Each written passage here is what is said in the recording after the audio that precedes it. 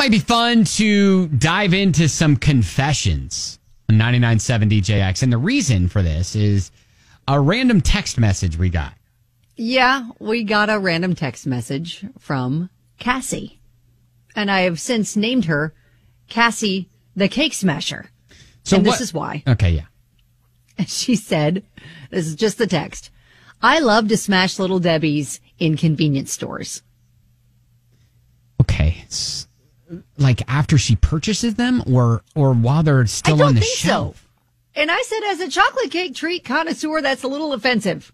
She says, I love to eat them too, but my OCD won't allow me to not smash a couple of fat cakes as I walk by. I kind of get what she's saying. Like, you know, that spongy feel underneath the plastic, the air and the plastic kind of all together. Yeah. You feel the need to smash perfectly fluffy, delicious looking cakes?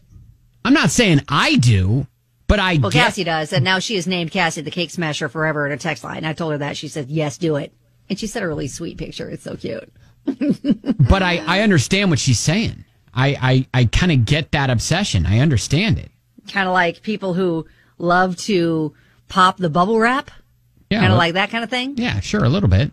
All right. So if you have a confession that you would like to unload, we're here for you.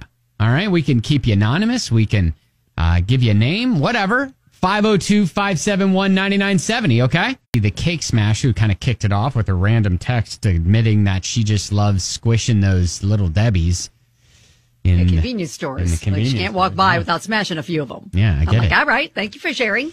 So what's your confession? So here's what happened. My girlfriend was out of town, and she said, hey, can you house sit for me? Can you come over and watch the place? I was like, yeah, sure, that's fine. All right. I get over there, there's not much to do, so I turn on the TV, hop onto her DVR. Well, when I exited out of the DVR, I have no idea what I did, but I managed to wipe the whole thing, deleted everything. She had like months worth of shows on that thing, all completely gone. Totally panicked. However, I have not told her yet. She hasn't noticed. She's back in town, but I don't know if I should tell her or just wait for the surprise. I'm pretty much terrified of her reaction. Oh, gosh. I get it. Sure. Yikes. I mean, maybe it's time for her to move beyond DVR. That's maybe my first suggestion. Listen, I mean, there's something to be said for nostalgia. I guess. And, hanging on to the good old days. I guess, yeah. Everything's digital now. All right, so what's yours? So here's the deal, guys. I have a confession. My husband's ex-wife reached out to me on Facebook last week. We just got married about a month ago, and she just wanted to wish us well. I thought that was cool. I mean, she's nice, and it was a grown-up thing to do. I'm not going to tell my husband.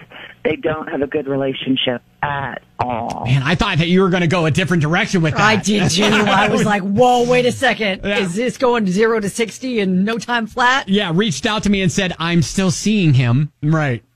No, well, that's great. I think that's awesome too. Yeah, that is good. All right. Well, thank you for those. Random.